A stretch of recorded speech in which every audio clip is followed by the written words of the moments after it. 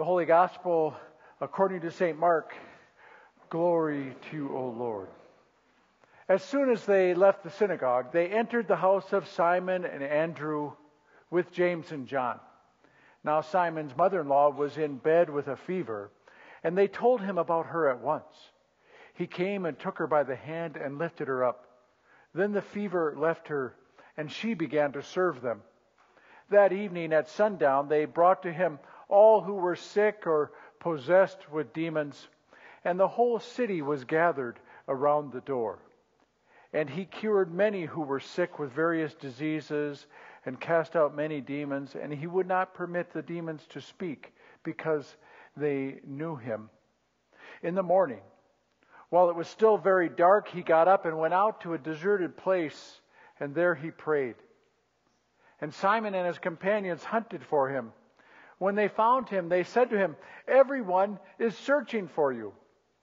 He answered, "Let us go on to the neighboring towns, so that I may proclaim the message there also. For that is what I came out to do." And he went throughout Galilee, proclaiming the message in their synagogues and casting out demons. The gospel of the Lord. Praise to you, O Christ. Please be seated.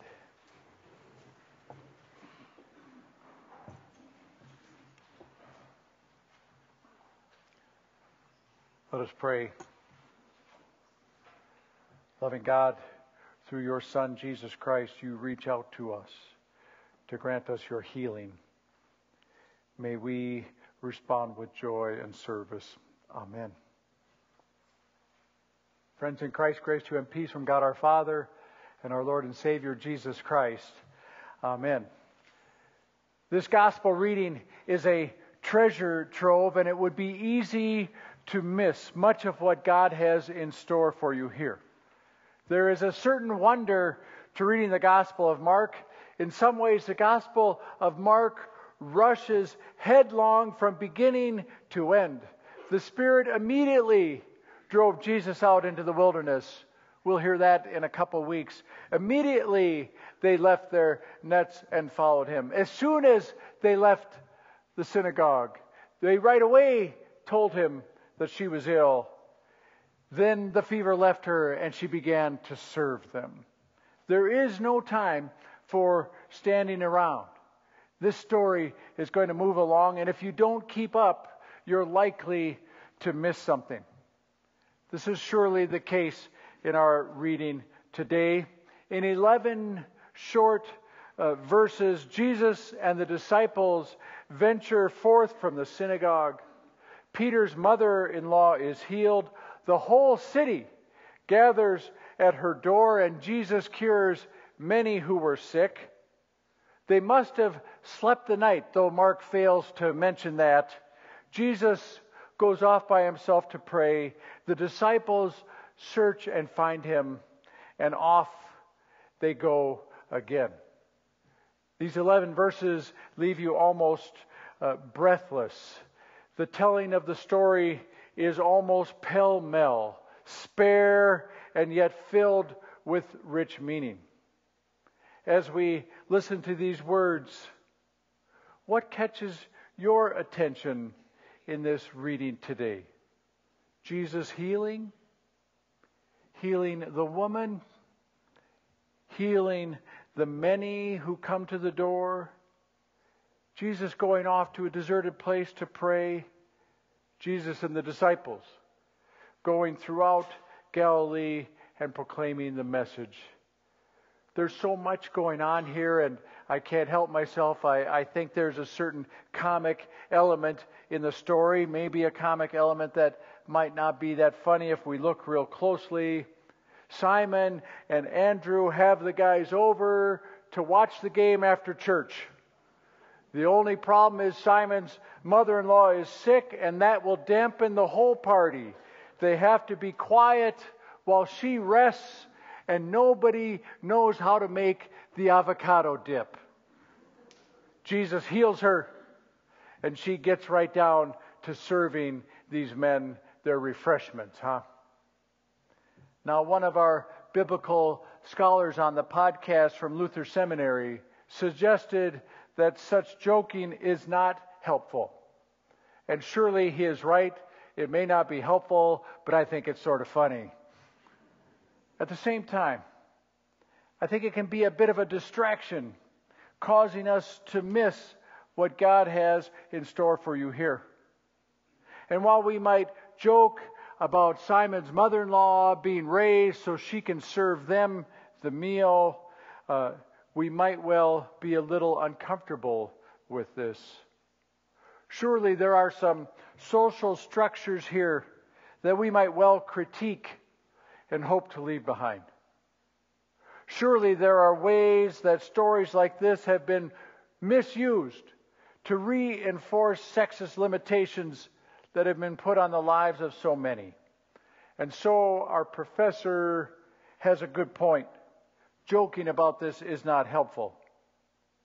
Not only unhelpful, but maybe it is distracting us, because looking more closely, we might see something quite remarkable. As the Gospel of Mark rushes along, we might miss more than we imagined if we simply note that she was healed, joke about it a little bit, and move on. Now, a quick digression. Pastor Nadia Boltz-Weber, in a sermon on this text, says she would like for Peter's mother-in-law to have a name. So she gives Peter's mother-in-law her mother-in-law's name, because she thinks her mother-in-law is a gracious and marvelous host. And so that's what she does with that idea. But maybe Mark is giving us the possibility of putting another name in there. Maybe by her not having a name, you might think of some gracious person in your life. Or maybe you might even be able to put your own name in there. Seeing Jesus reach out and take you by the hand and lift you up out of whatever is holding you down, keeping you from being who you have been called to be. And so, let's call her Peter's mother-in-law. She had been ill. She had been looking forward to this time together, and now she is unable to fulfill her rightful place as the host of this honored guest. She was sick with a fever, and it might be easy to miss what this means. You see, she has lost her vocation. She can no longer exercise her calling as host and provider for her beloved family. And so, when Jesus heals her, she is restored to the dignity of hosting Jesus and his disciples. She is restored to community, healed and made whole. She steps out and she serves them.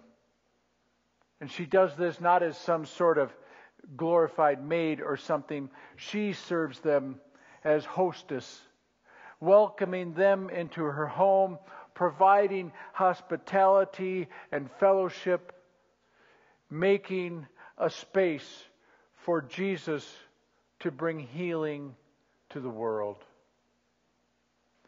Mark rushes to what followed. The whole city was gathered around the door, not just the sick, but the well. You see, the whole community is restored to one another.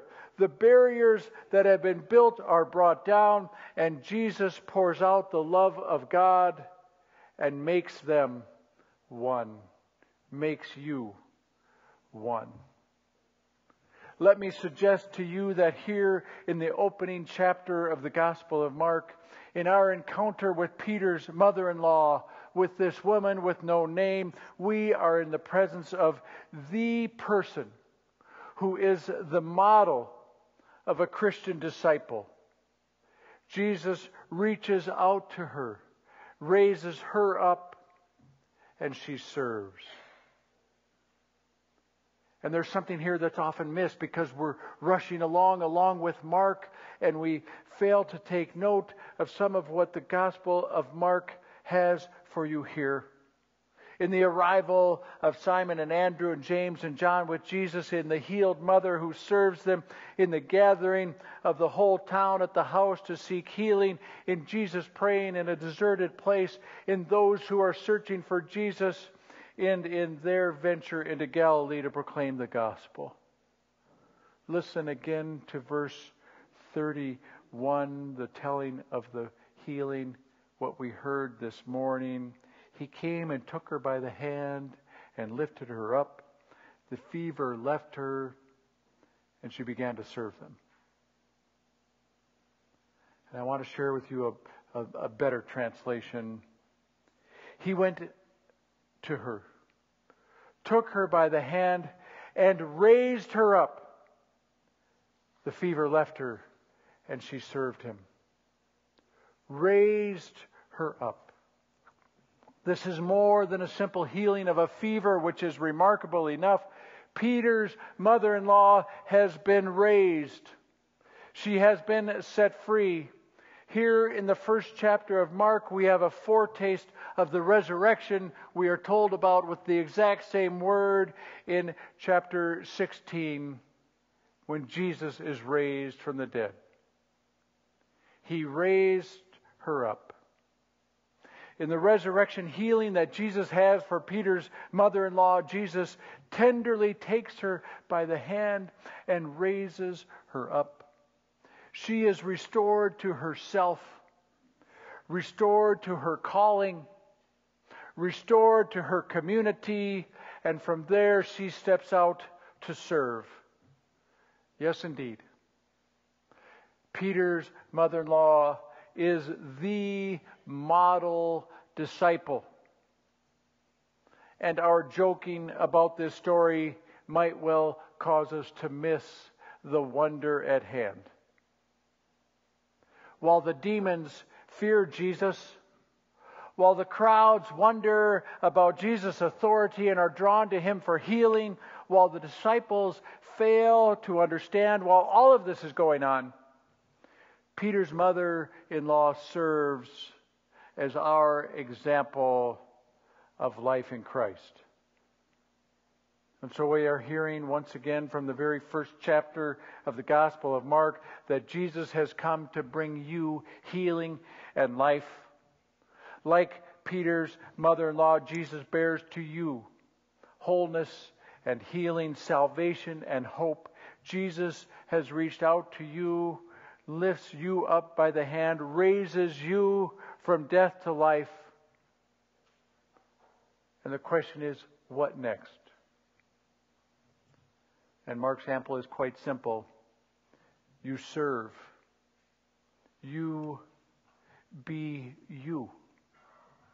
Restored to your calling, exercising your vocation of loving this world God loves, you share love and life and grace, for you have been made rich beyond measure as Jesus gives himself for you. Thanks be to God. Amen.